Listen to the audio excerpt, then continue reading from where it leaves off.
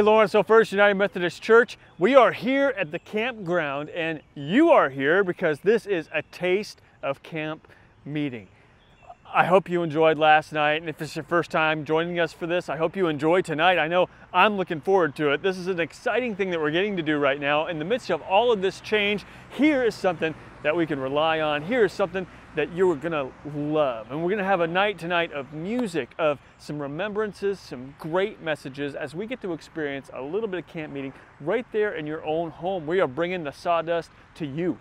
And so I'm so glad that you got to join us for this and that you get to be here. I encourage you, make comments, interact below. Let's use this as a time to really share and get some fellowship with one another and really embrace the spirit of camp meeting as we get this little bit of a taste of what it's like right there in your own home. And then tomorrow, there's a special part of camp meeting. Every year we get to do something fun as a group to do something missional within our community. And this year we're supporting the summer lunch program. And here's how you can do it. If you tuned in this morning, Lisa talked a little bit about this, but we have what's called our Juice Box Challenge. So if you bring 6 juice boxes, not just the individual little packages, but the boxes of juice boxes, if you bring 6 of those by the donation center tomorrow, or you can bring them here to the campground if you're doing the prayer walk or anything like that, but specifically, if you bring them during the donation times tomorrow, you'll get a free gift from us in honor of camp meeting. And the person that brings the most juice boxes. So if you go above and beyond, you will get an extra special gift.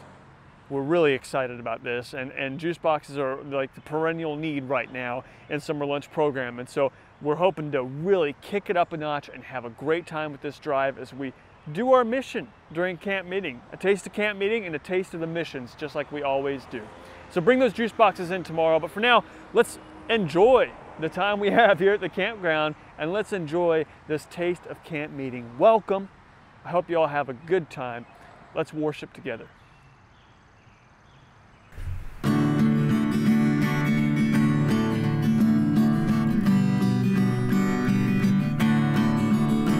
In dreams of yesterday, I wandered back to my little cabin door. I strolled beside an old rock garden and saw familiar scenes once more. I heard the organ softly playing, its music came so sweet and low. And I heard my mother sweetly singing, as oft I did so long ago. I was dreaming of a little cabin when I heard somebody call my name. I looked and saw a sweet old lady, and it seemed I was a child again. She gently put her arms around me and kissed her little boy once more. And I knew it was the same sweet mother that had kissed me many times before. I heard her sing the Rock of Ages and silver threads among the gold. She told me once again of Jesus within that cabin fold. She opened up her faded Bible where the family records used to be, and I knew it was the same sweet mother that years ago had cradled me. I was dreaming of a little cabin when I heard somebody call my name. I looked and saw a sweet old lady, and it seemed I was a child again. She gently put her arms around me and kissed her little boy once more. I knew it was the same sweet mother that had kissed me many times before.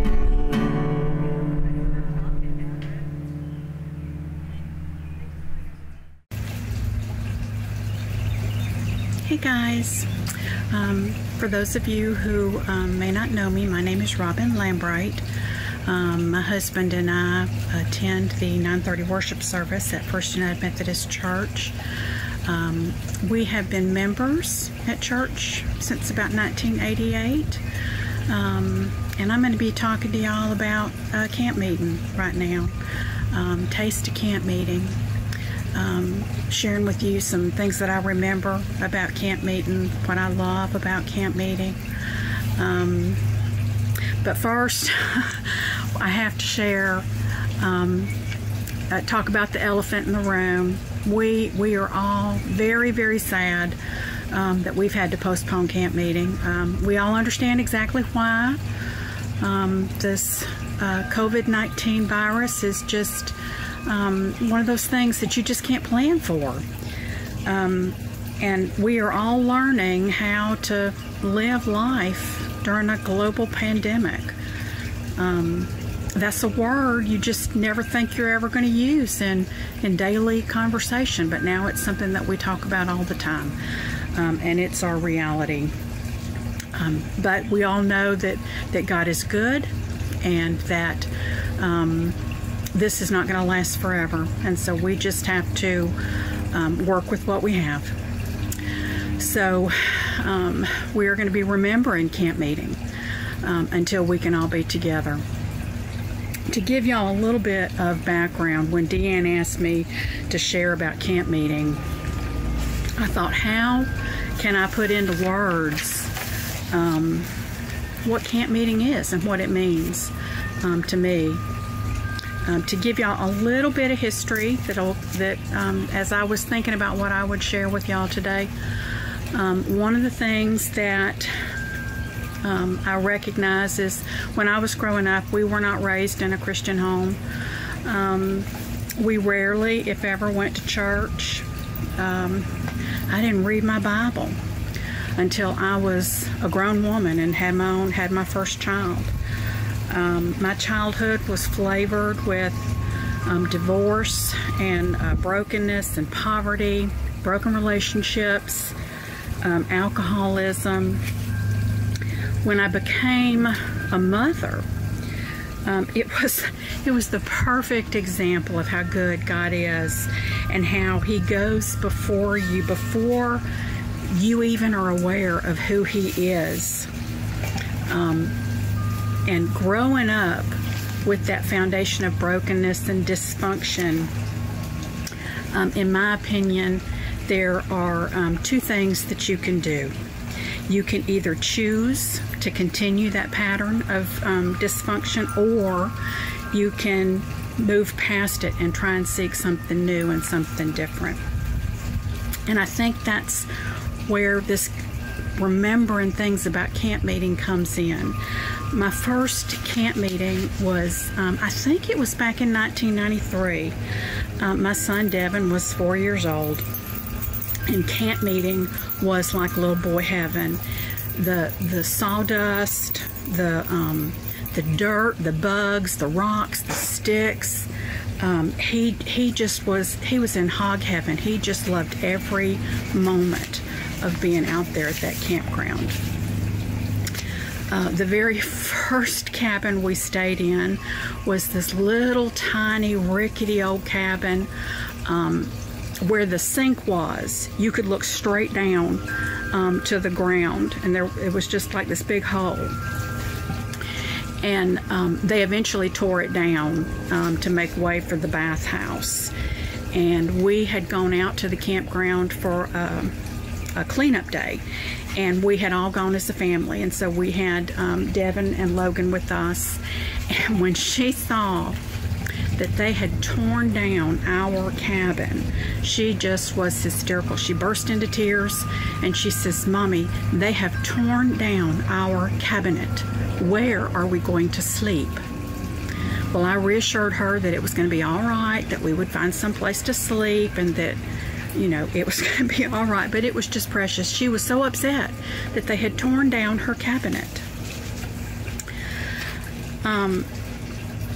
When I first stepped onto campground, one of the things that washed over me was how very different it was from going to regular normal church. it felt different. It felt special. It felt important. Jared used a word in his sermon a couple of weeks ago about an anchor, and how that anchor is critical to keeping you attached to the foundation, to something important. And I think that's the perfect description of what camp meeting means for me. It's an anchor to our history as a church. It's an anchor for us, for my family, for traditions that we started back in 1993. It's part of our family DNA. It's part of our church's family DNA. Camp meeting has been going on for over a century. There's just not that many things in today's society that have continued on for hundreds of years. Especially now in the culture that we live in, connecting and nurturing that DNA, that camp meeting experience is so very important, or at least I think it's very important. Holding fast to that anchor. As a young mom, I yearned for something, and I really didn't know what it was. But when I look back at it, and I think, you know what, that's a good description, is that anchor. That's what it was. I wanted that foundation for my children. I wanted something for my kids that I never had. Both my children are grown now. They've been long out of the house. But that camp meeting DNA, that draws them back every single year. They come back every year. That DNA is now being woven into the lives of my grandchildren. We have carried on that tradition of staying out for the entire week of camp meeting, my granddaughter and I. And when my grandson gets a little bit older, he's going to join right back in. I think about the stories that sawdust could tell. I think about the lives that have been changed, the call to ministry, the people that have been called to ministry at camp meeting, during camp meeting. I think about the fellowship, the people that you get to talk to and spend more time with than you normally would during a normal service. Gracious have mercy. The food, the covered dish supper, all of those wonderful banana pudding and fried chicken and green beans and macaroni and cheese, and, you know, Lord have mercy. It's good stuff. But I think for me the best part about camp meeting is that lingering that takes place after the worship service. People don't want to go home because there's that anchor. They don't want to leave. They want to stay connected to that foundation. After worship, when everybody has gone home and the youth have come and they go up to the arbor and the kids are up there and they're having their worship time, there's nothing better than listening to those young people worship.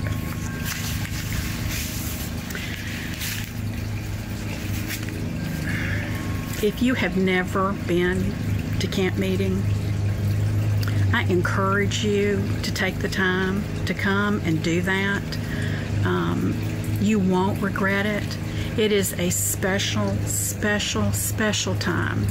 It is holy ground. It is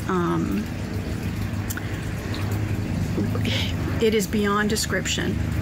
So until we can be together again at campground, we're going to be remembering all those times that we spent under that arbor with squishing our toes down into the sawdust and watching our children play in the sawdust and watching them run in the woods and gather up sticks and play with one another, watching them draw on the sidewalk with sidewalk chalk, and just spending time on holy ground. It is a beautiful thing, y'all, and I would encourage y'all to come on out when we do reschedule it. Well, those are my camp meeting memories. I love all of y'all, and I especially love camp meeting. So until we are together again, y'all have a blessed and wonderful day. I heard an old story, how a Savior came from glory, how he gave his life on Calvary to save a wretch like me. I heard about his groaning, of his precious blood's atoning. Then I repented of my sins and won the victory. Oh, victory in Jesus, my Savior forever. He sought me and bought me with his redeeming blood. He loved me, I knew him, and all my love is in him. He plunged me to victory, beneath the cleansing blood. I heard about his healing, of his cleansing power revealing, how he made the lame to walk again and caused the blind to see. And then I cried to Jesus, come and heal my broken spirit. Then somehow Jesus came and brought to me the victory. Oh, victory in Jesus, my Savior forever. He saw me and bought me with his redeeming blood. He loved me, I knew him, and all my love is in him. He plunged me to victory, beneath the cleansing flood. I heard about a mansion he has built for me in glory. And I heard about the streets of gold beyond the crystal sea, about the angels singing and the old redemption story. And some sweet day I'll sing up there the song of victory. Oh, victory in Jesus, my Savior forever.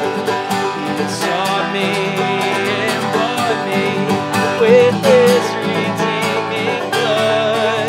He loved me, I knew him, and all my love is due. He plunged me to victory, beneath the cleansing flood.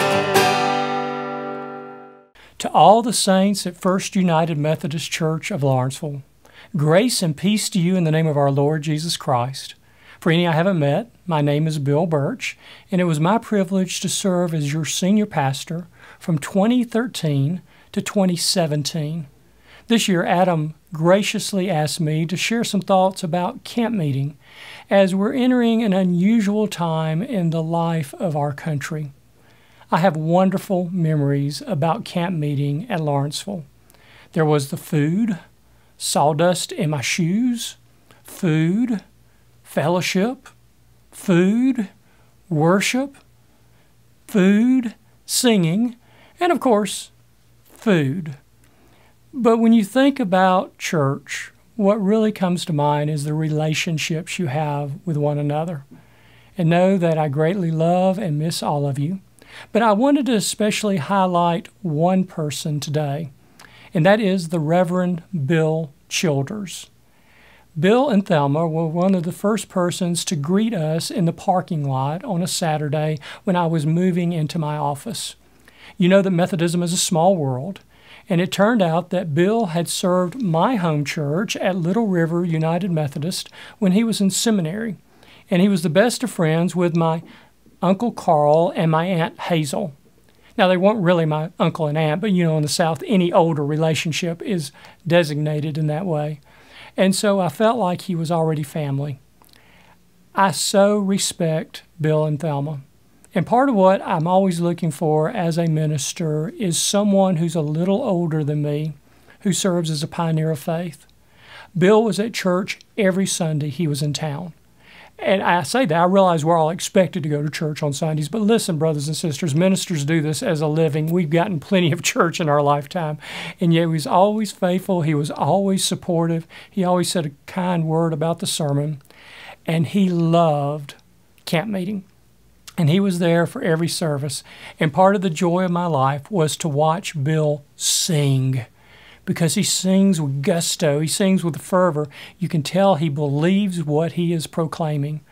And the year while I was there, when he got to serve as the song leader, it was not only joyous for him, it was joyous for me. Just to see his faith in his face, in his voice, in his heart, in his life. And so while I hope you have a wonderful, blessed camp meeting, I hope you have wonderful opportunities to share together, even if it's virtually or digitally, I would remind you it's those relationships that mean the most. And relationships are not defined by space or by time. And it's my hope that you have some pioneers in faith, some mentors like I do in Bill, and that God will continue to bring us closer to one another as we draw closer to God. We claim in faith that there's nothing in this world or the world to come that can overcome us in the name of Jesus Christ our Lord. So until that day that we are gathered forever before God's throne, may the Lord God Almighty bless, preserve, and keep you this day, now, and forevermore. Amen. Our closing hymn tonight is There's Power in the Blood. We'll be singing the first and last verses.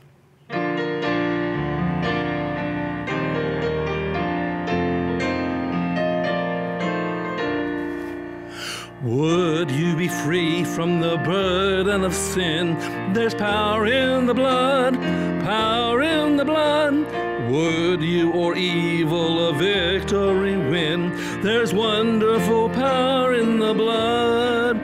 There is power, power, wonder-working power in the blood of the Lamb.